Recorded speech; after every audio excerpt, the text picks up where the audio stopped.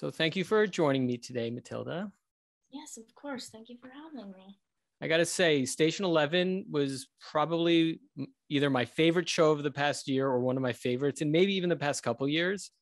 Oh, that's Um, really nice. Yay. yeah, yeah, and I have to say, I mean, it just really hit at the right time. It was something that I thought I just didn't have it in me to watch, which is like a show about a pandemic, and it was just so beautiful, just everything, all the different pieces of it. But so I guess the first question is, what made you interested in playing Kirsten? What made me interested, the first thing was getting the sides for the audition. It's like nothing that I had ever gotten an audition for before. It was a pretty heavy audition scene, but I like doing those scenes. I Mm-hmm. enjoy those. And right off the bat, I could just tell that she was a very like layered character and there was a lot for me to explore there. So I was just like, wow, Mm-hmm. this would be cool.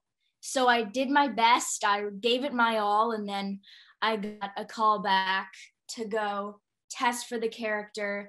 And then from there, I just saw the whole story and all the different pieces coming together. And I was like, this could be a mess or this could be great. I have no idea. I think it turned out really well. But yeah, it could have gone badly, I think. Yeah. Well, I think you're right because there's something about if you're going to do something interesting and new, you never know if it's going to work, right? So, and Yeah, I could see it since it's such a complicated story. Like if you didn't have really talented people working on all different parts of it, it might just not have worked. I And know. Yeah, I yeah, totally agree. I'm very happy that we had the team that we did. We had a lot of great people on it. yeah. Was there a specific scene that you felt was like super challenging and you weren't sure if it was going to work, and then like you were super happy with the results? I mean, like any scene where I have to like I was afraid. I don't know if you remember the scene where I'm like I just found out that my parents are dead and I'm like Mm-hmm. in the bedroom and I'm throwing all this stuff everywhere and destroying everything. I was like I'm pretty sure that was one of the first days and I was really nervous. Mm-hmm. And I thought it would turn out I didn't know how it would look. I thought it might look weird or because I needed to be committed and I loved it. I really loved getting angry and being able to destroy all this stuff. But I was just like nervous leading up to that. And I didn't know if it would work, but it did. So yeah. Yeah, I love that scene. It almost brings me to tears. But I'm an uncle. I have a lot of really amazing nieces and nephews, and the Cool. relationship between you and Jeevan in that, or and that for me is something that I rarely see portrayed, properly in TV, which is, how adults and kids can have friendships and relationships beyond, what we're typically seeing on TV. So what was it kind of like working with Himesh Patel, and how did you kind of figure out how to navigate that? Oh my gosh. I loved working with Himesh. I loved working with everyone, but I agree with you that I feel like the relationships between adults and kids are shown like very similarly. I don't know how to say it, but it's very like we see the same thing over and over Mm-hmm. again. And I really did love working with Himesh because he always treated me like an actor, like an equal. We talked through everything. He's just a very down to earth person. I love him as a person, but as a scene partner, he's very generous and very like I don't know. I think their relationship it changes all the time. They're what each other needs, if that makes sense. Like Mm-hmm. if I'm if he can tell what I need in the moment. So if I'm like feeling really upset, I need an adult kind of. And then other times we're like a married couple, and then sometimes we're like friends, and it just kind of changes all the time, which I feel like is so interesting. Yeah, it's complex. Like real relationships in real life are complex. Like, as I was saying, as an uncle, like so there's times where I have to be a parent to my nieces and nephews, and I don't like it because I'm like, I'm not a parent. Like, I'm just an uncle. And there's times where I feel like we're friends, and there's times where I feel, it's like it's constantly changing. And I felt like Yeah. this show more than anything captured that, which was just, relationships are super complex and weird, and and that's where we get so much of our joy out of life from. But Yeah. so I have a question though about Shakespeare, because I know you don't really do too much Shakespeare with your character in it, but have you ever performed Shakespeare before? And did this show make you have any interest to do like theater or play or anything? Well, I did start out in theater, but definitely not Shakespeare. Hmm. Um, so I don't know. At one point in one draft of the script, they had me performing a little monologue, and Hmm. so I did that in one of the readings, which was fun. Hmm. But they cut that. Um, I never actually ended up doing it, but I would be curious to try Shakespeare, but like it looks so hard. Hmm. It's my parents are actors. My mom doesn't do it as much anymore, but my dad is like still really big on Shakespeare. He's done a lot of plays, and it's just so precise, and you have to rehearse so much, and it just seems so complicated. I mean, I guess I'll be up for the challenge one day, but I don't know. Yeah, I mean, I wouldn't blame you if you were like, I don't want to have to tackle that because it's such a different style of acting and performance. And the funny thing is the language is, I think, a huge barrier for a lot of people because my wife hates, I'm not saying to say she hates Shakespeare, but thinks she's so overplayed.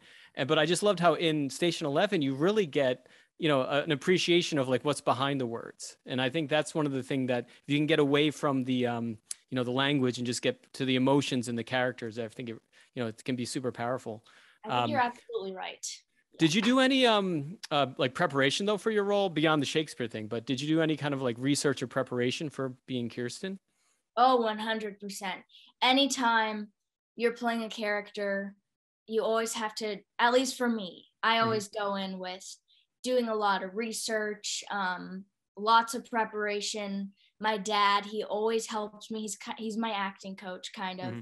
So we talk through things. We do a lot of exercises. I just read a lot of things that might help with the character. Like for Kirsten, I did some research on like survival skills and stuff like that, and just to kind of get an idea of how she was surviving. I spend a lot of time outside, like in the forest, and trying to get myself into it and kind of experiencing fractions of what she experiences so that Hmm. I can like understand where she's coming from. So we'd like go into the forest, and it's a lot of like preparation for me. That's my process includes a lot of working Yeah, before I I mean go. that Kirsten character is a real survivalist. I mean, she just is somebody who just can take whatever the world's throwing at her, and you definitely that was portrayed in the character for sure. Oh, thank Um, you. Yeah. are you a fan of like sci-fi and fantasy stuff? Is that a genre you enjoy? Yeah, I really do like. I like this. I read a lot of dystopian books. I love sci-fi too, What's kind of your and favorites on the tip of your tongue? What are some of your favorites? well, Hunger Games. Hmm. I was I'm still obsessed with those Listen, books. I'm an adult and I love those. I've read those. Yeah, those are the best. I just have read those just like multiple times. And I like the Divergence, and I don't know. I do like those kinds of books. I feel like it explores something so different and new, and just yeah, I love it. Great. I also heard that Mackenzie Davis actually based a lot of her performance off of how you portrayed Kirsten because they filmed a lot of her stuff afterwards. Did you have any kind of interaction or conversation with her about the character, like during, before, or after you filmed?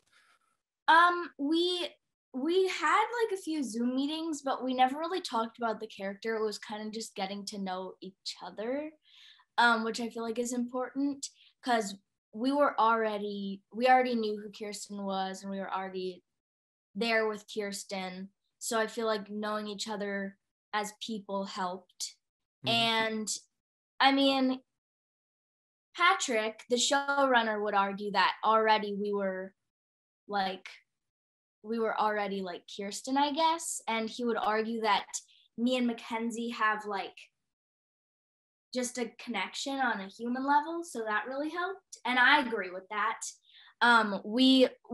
She's the best. I love her so much.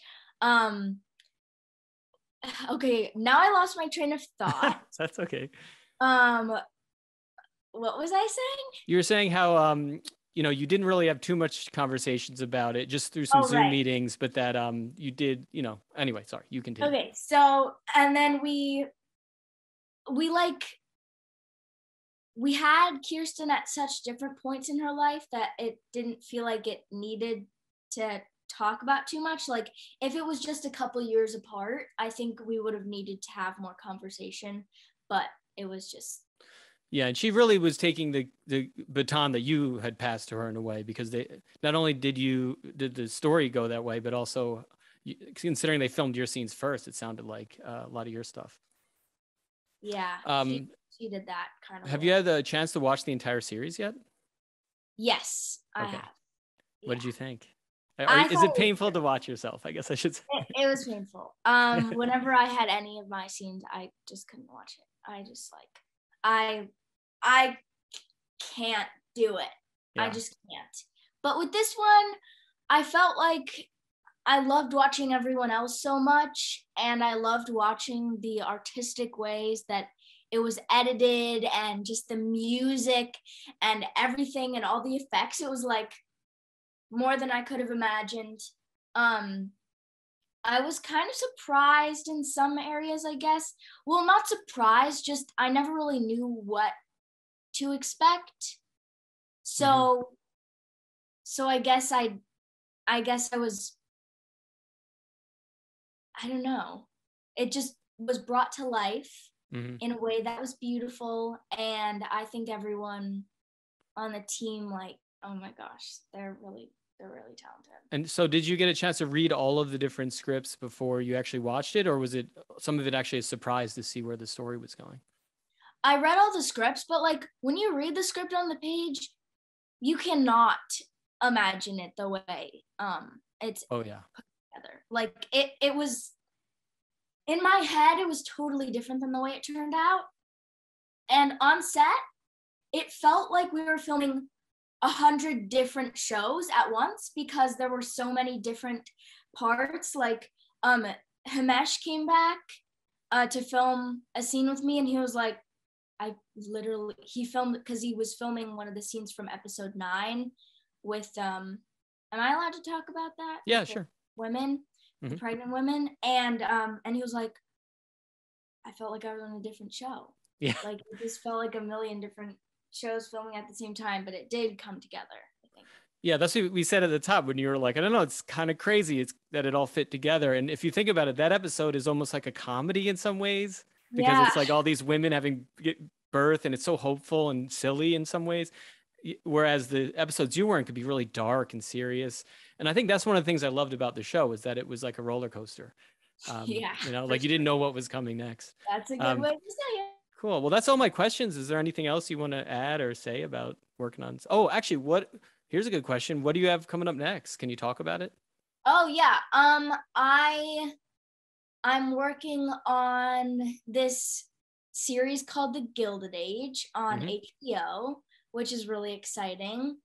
I'm also working on The Clauses, which is an extension. I don't even know how to say it. It's the 3 Santa Claus movies with Tim Allen. Yes. Okay. So this is a sequel to that series, sort of. Yes.